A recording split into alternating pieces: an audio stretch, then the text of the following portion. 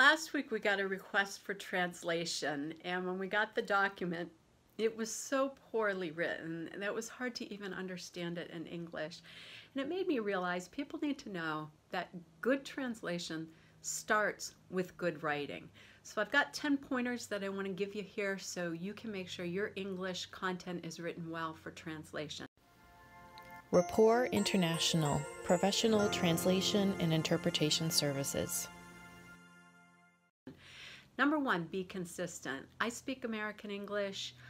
If I were to write any content with a friend of mine who's from the UK and we intermixed our words and our styles, that could be very confusing for the writer. Pick one and stick with it.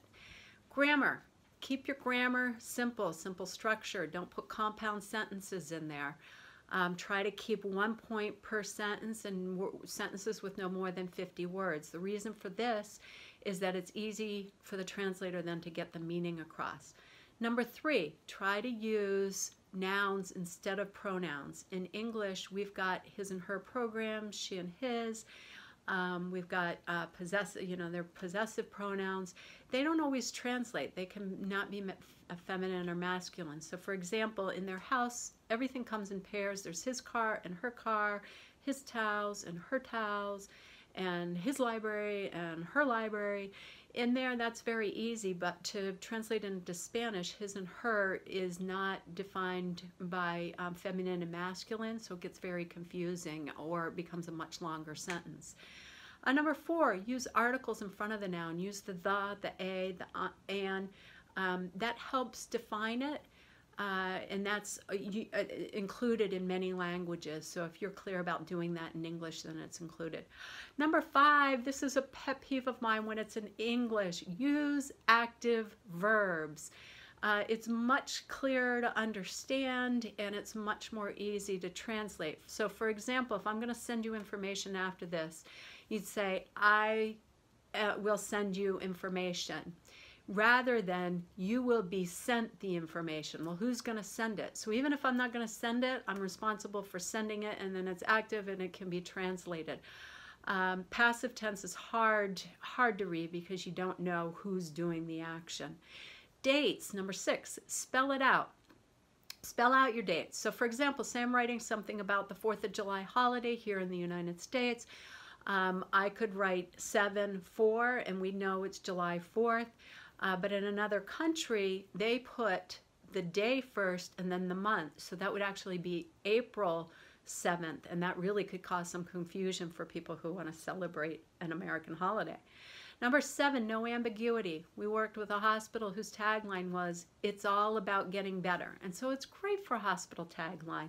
It talks about the hospital getting better, providing better services. It talks about the patients continually to improve and get better. We sent this off to the Haitian Creole translator, and the translator said, well, I think it's about the hospital getting better, and the editor said, well, I think that's about the patients getting better. Both were right. One meaning had to be captured in the translation, so we could actually take that back to the client and ask them which way they wanted to handle it.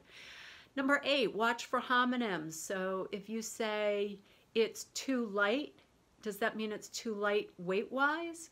Or is it too light in color? Or is it too light in brightness? It's a word that could have many meanings, and so the translator's not going to know which way to do it unless you define it.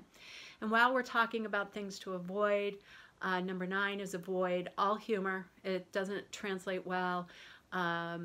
Avoid jargon, avoid abbreviations, avoid acronyms, avoid new words like FOMO, fear of missing out, LOMO, love of missing out. And number 10, finally, whether you're writing for translation or not, use good grammar, good spelling, and check for your punctuation. Then you will have a well-written document that you can use for your content and can be translated. Happy to provide help. There's more suggestions down below, but if you ever have any in particular, feel free to reach out to me. I'd be happy to help. Thanks. Bye. If you found this video helpful, please share it, leave a comment, and subscribe.